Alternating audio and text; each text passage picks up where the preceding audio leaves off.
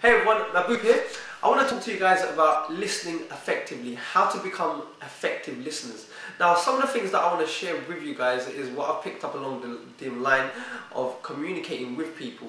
Now, active listening, I'm going to give you an example of what active listening is and what passive listening is. Now, let's look at what passive listening is. Passive listening is when you're talking to someone and the individual is just going and giving you negative body language. So say for example, they could be distracted in doing something and they're just going but not really involving themselves in a conversation, not giving you direct, good, positive and constructive feedback. And also their body language is they're either got their back turned towards you like so, and they talk to you and they're like so those are the sort of things that I'm talking about when it comes down to passive listening.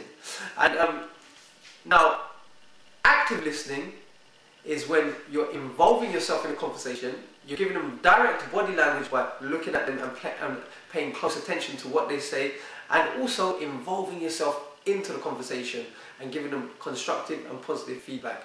Now that's the difference between passive listening and active listening.